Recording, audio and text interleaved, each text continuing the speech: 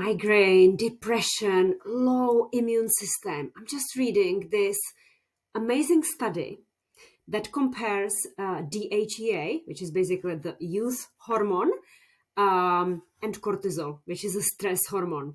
And very often my clients, when I interpret the blood test, they want to have a low cortisol. And I say, no, you don't really want to have low cortisol. You want to have a normal levels of the cortisol in the morning, because cortisol helps you to wake up.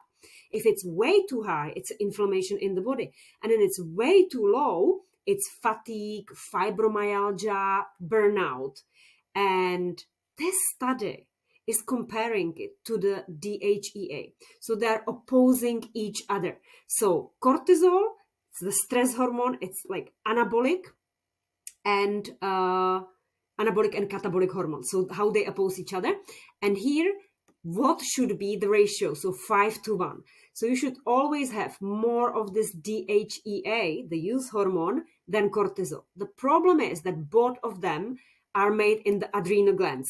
So when you are stressed all the time, if you imagine it only as a factory that is producing like product on the line, the body will say, look, she's under stress, we still need to make the cortisol, so they're not going to make this youth hormone, which you actually need for everything. And what do you need it for? Look, if you have low levels of DHEA, stress, immune function is suppressed, migraines, depression, panic disorders, and so on. So all these studies, like you can read it, you will find it on internet, you can see the link in here if you are interested. And I recommend that when you ask your doctor to do the blood tests, that you do DHEA and cortisol, the morning levels, and then you compare it, whether it's 5:1 or not, and then what to do about it.